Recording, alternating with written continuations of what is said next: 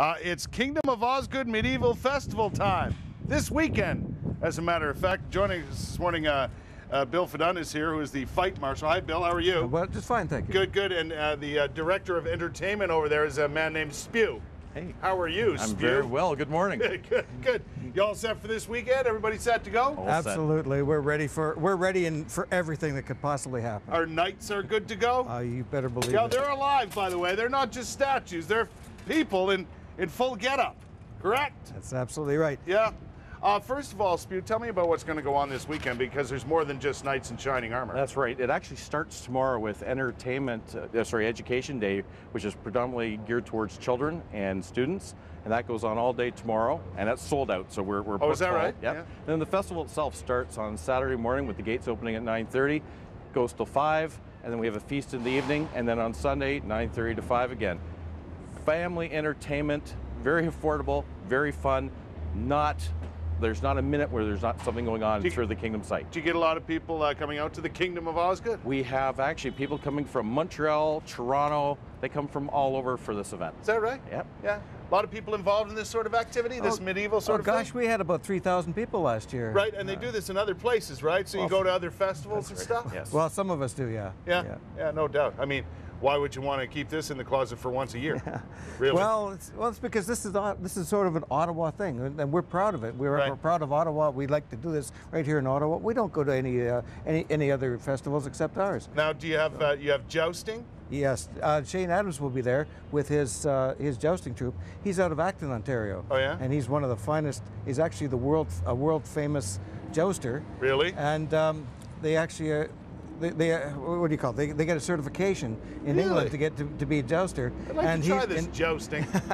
Well, he said he couldn't be here today. No. So there's sword fighting as well. We're going to be doing at least 2 hours worth of sword fighting in this stinking heat. There's not just us, but there's other sword fighting guilds in the area. I can't imagine, even this morning, like it's warm this morning, but it's not as humid as it was yesterday. I can't imagine walking around with, how many pounds of stuff do these guys have on? I think we're talking about 45 pounds of this plus the chainmail.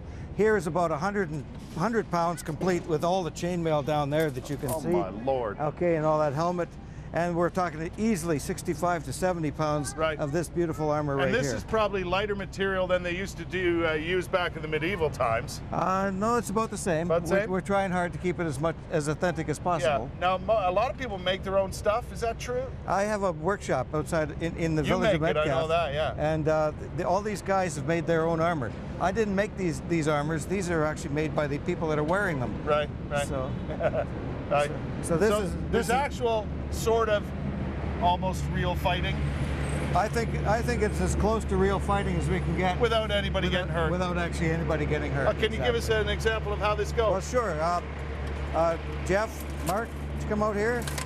Come over here. Fight.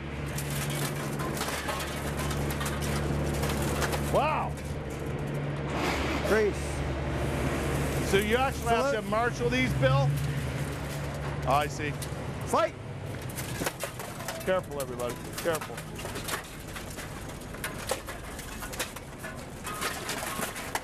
Okay, hold to your corners. So you would actually marshal the fight? Absolutely. That's my job. And I'm the referee. Yeah. You're the referee. We'll have a little more. You want to show us a little more before we go to break? Hey, Jay. Yeah? We're going to go up against Mark. There's a lady in that armor, isn't there? Yes, there is. I knew that. Can't you tell? Yeah.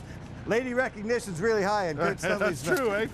It's the Kingdom of Osgoode Medieval Festival coming up this weekend. OsgoodeMedievalFestival.com is the website if you want to find out more information. Enjoy yourself. Oh, the King's Feast is Saturday. The King's Feast!